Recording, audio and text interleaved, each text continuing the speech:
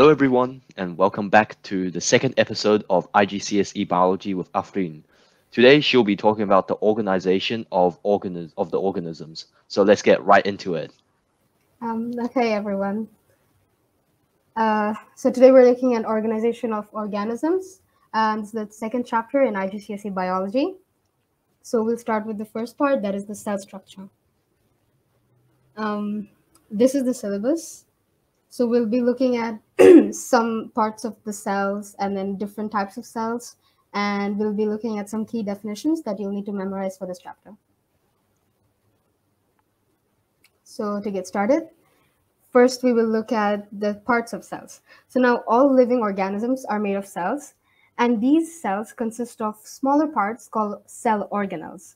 Now for IGCSE biology, we'll mainly focus on animal and plant cells. So we'll look at the plant cell organelles that these two types of cells have in common, and the exclusive cell organelles that each of these cells have. So animal cells actually have the following 5 cell organelles. That's the cell membrane, cytoplasm, nucleus, mitochondria, and ribosomes. Plant cells also have these. Additionally, they also have vacuoles, cell walls, and chloroplasts. So you need to know the functions of each of these cell organelles. Cell membranes are essentially a window to the cell. So they control what substances enter and leave the cell. And then there's cytoplasm. They're this jelly-like sap sort of substance. And this is where all the chemical reactions in the cell take place. And then there's the nucleus. The nucleus contains the DNA, and it controls the cell. So it's basically the control center of the cell. And then there's mitochondria. It's the organelle where all cell reactions take place. The aerobic respiration takes place. So you must have heard of the phrase, mitochondria is the powerhouse of the cell. So yeah, that's a convenient phrase to remember because that's essentially what it is. And then there's ribosomes. Ribosomes make proteins, and they can be found within the cytoplasm. So you'll be looking at protein synthesis or the making of proteins more into detail in the last few chapters. So these are all the cell organelles that animal cells have, and plant cells also have. Additionally, plant cells have vacuoles. Now, the function of vacuole is to store food and water, and it also allows the cell to maintain its shape. And then there's cell walls. Cell walls provide additional support, external support, and it keeps the cell wall rigid. Ethan? Oh yeah, sorry, I just disconnected for some reason. Okay. So yeah, the cell wall keeps the cell rigid and helps maintain its shape as well. And then there's chloroplast. Chloroplasts contain this green pigment called chlorophyll, which basically absorbs light energy to be used in photosynthesis. This light energy is converted to chemical energy, and it is used in photosynthesis. You'll be looking at more into detail about that process in the next few chapters. So here's a diagram. These are the ones in blue are the common cell organelles. There are also ribosomes and mitochondria, which is not mentioned here. But yes, there's ribosomes, mitochondria, cell membrane, cytoplasm, and nucleus in common. And plant cells exclusively have chloroplast, vacuole, and cell wall. And you need to know the functions of each of those organelles. And then there's the bacterial cell. So you don't need to know much about this. You'll be looking about the plasmid DNA in the biotechnology chapter. But for now, you need to know that they have cell membranes and a cell wall, and they do not have nucleus. This is something we mentioned in the first chapter as well. So they have free-floating DNA and rings called plasmid DNA, which is something we use in biotechnology. You'll find out later. And then bacteria has a flagellum, which allows it which helps in movement. Not all bacteria have this though, but this is something you can take note of. And then we've got key definitions. So first of all, you need to be able to state that new cells are formed by cell division.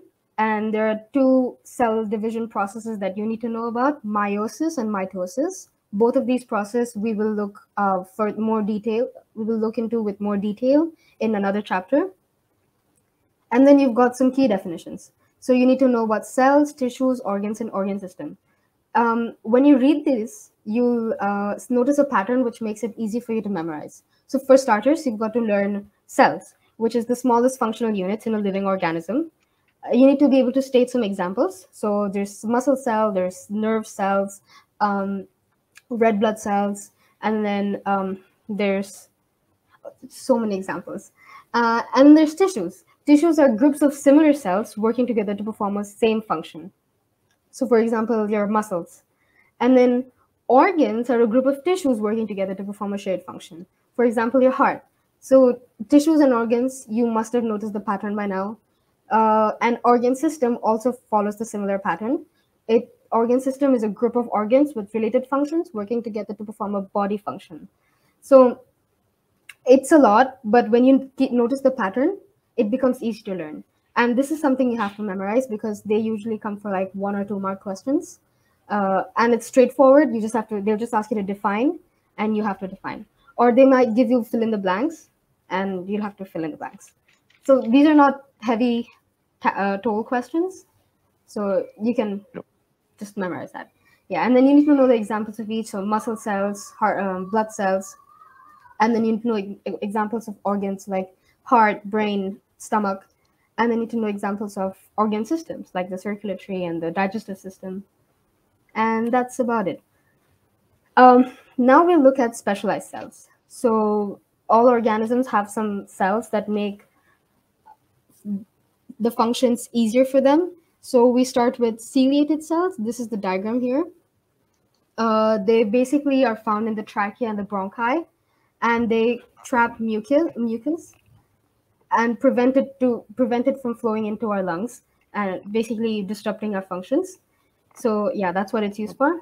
And then the next one's the root hair cells. They are used. They basically increase the surface area of the roots in plants. Okay, the root hair cells are found in plants, and they increase the surface area of the roots so that maximum amount of water is absorbed from the soil. And then the third one is the palisade mesophyll cells. They contain chloroplast. That's the green circle thingies on the corner around the edges.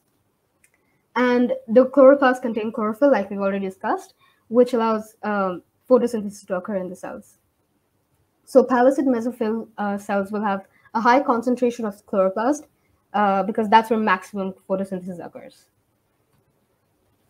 And then this one, the next one is neuron or the nerve cell, and they basically conduct electrical impulses.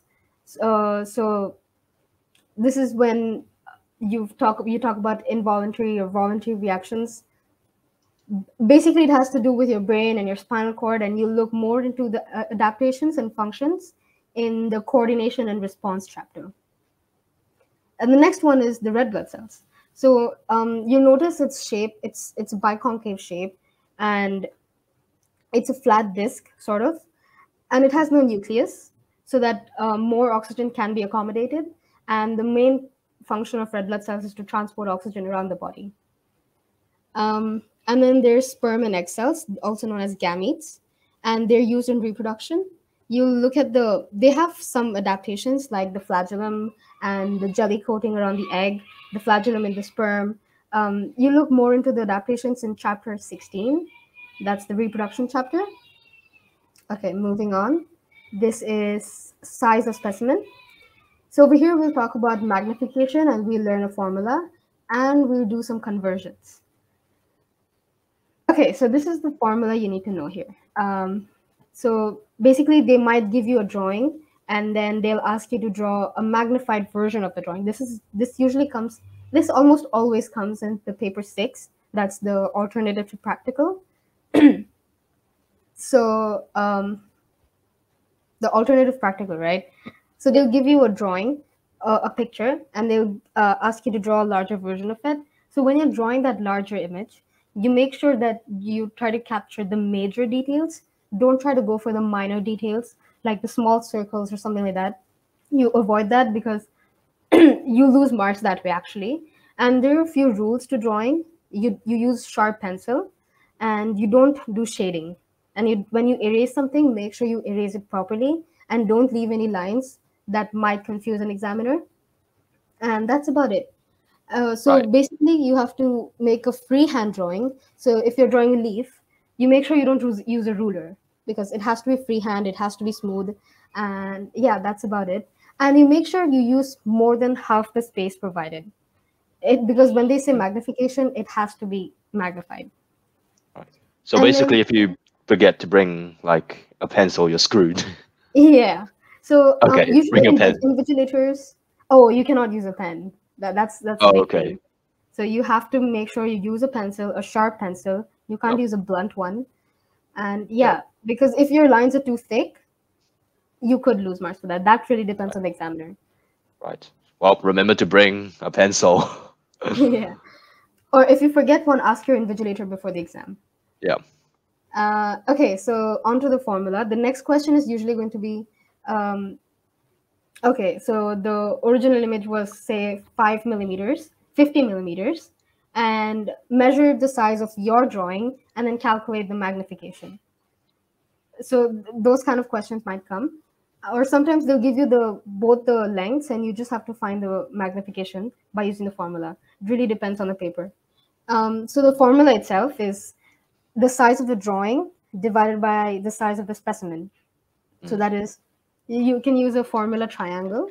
That is, the image comes at the top and then the magnification at the actual size. So the way I memorized this was I am, so does that make sense? Like I mm, and then am. So that's like I am. That doesn't really complete any sentence, but help me memorize. right. And then onto the conversion part of it. Uh, yeah, so as you know, meter is the SI unit of length.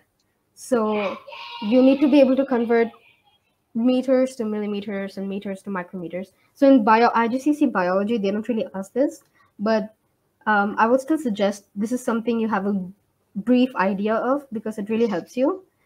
Um, so basically, 1 millimeter is 10 to the power of minus 3 meters. That is 0.001 meters. And then Mm, 1 micrometer is 10 to the power of minus 6 meters. I'm not going to say the full thing because that's just going to be really confusing. But when you try to convert micrometer to millimeter or millimeter to micrometer, you have to think in terms of thousands. So it's the easiest to remember 1 millimeter equals to 1,000 micrometers. Okay, so this is something you need to memorize because there are conversion questions. The conversion questions can come in paper 2, the MCQ, or in paper 6, alternative practical. And that's about it for this chapter. So let's look at some right. questions. Okay, so this is a major in 2020, paper 2. Okay, so this is the liver cell. Oh, this is a magnification question. Okay, so if you remember the formula, that is image size equals to actual image size multiplied by magnification. So if you put that in the calculator, the information they've given you here is the image size and they have given you the magnification. So you need to find the actual length. So over here, if you look back to the formula, you need to find the actual image, right? So that would be image size divided by magnification. And image size is 6 millimeters. So we'll do 6 divided by 2000. And that is 3 times 10 to the power of minus 3. So that is 3 micrometers. And the answer is B. So when you get, because you've entered in the calculator in millimeters, you'll get the answer in millimeters. So that was 3 times 10 to the power of minus 3. But over here, almost all of these answers are in micrometers except for answer D, and it's very unlikely to be option D because it's a cell and it cannot be 12,000 millimeters. So you look at the other options. Yeah. And then basically when you get 3 times 10 to the power of minus 3, you have to think that it is, okay, 0.003 micrometers. What would that be in, sorry, 0.003 millimeters. What would that be in Mm, micrometers?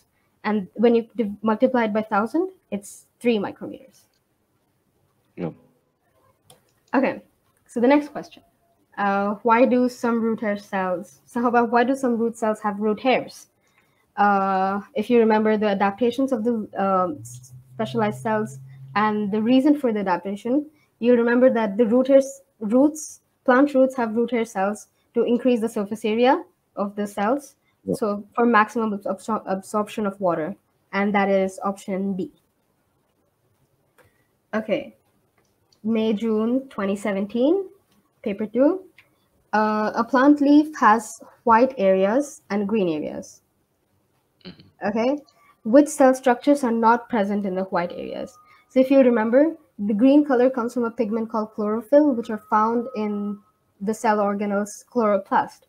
So for it to be green, the plant part has to have chloroplast, and if it's white, it evidently doesn't have chloroplast. So the option is C. It does not. That white part does not have chloroplast. Okay, October, November 2021.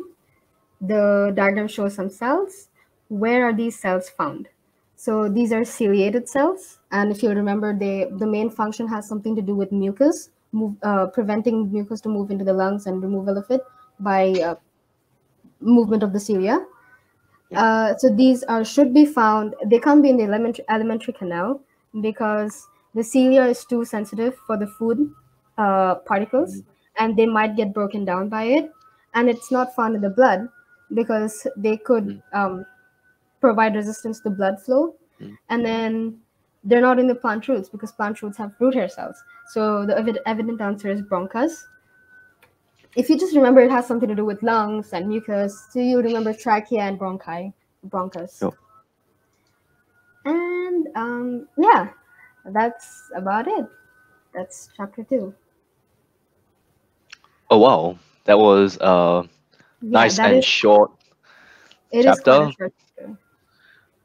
That is pretty good because it is very informative and like condensed, which is Mhm. nice. All right. Well, thank you for explaining chapter 2. So for next episode, what do you want to talk about? We'll be looking at movement into and out of cells. So if you remember Okay. the cell membrane, so we'll look at some processes like diffusion and osmosis. Right. All right. That sounds interesting, and well, hopefully we'll see you next week then. Yeah. Bye. Bye.